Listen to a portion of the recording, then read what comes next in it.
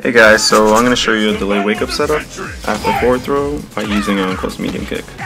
So right now I'm just showing you meaty, and I just want to warn you guys, like something's weird with Fuerte, like his hitbox, I guess it's smaller. When you jump over on delayed wake up, or if he just holds neutral, then it crosses up or just lands behind him.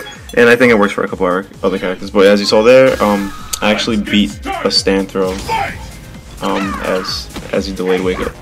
So right now, I'm just showing you, okay, if he latex, you could catch him too, so that's pretty good. I actually like this one a lot better, because you could catch everything. And right here in these clips, I'm just showing you how to confirm if you get a counter hit, you could do counter hit, stand short into Q-bomb.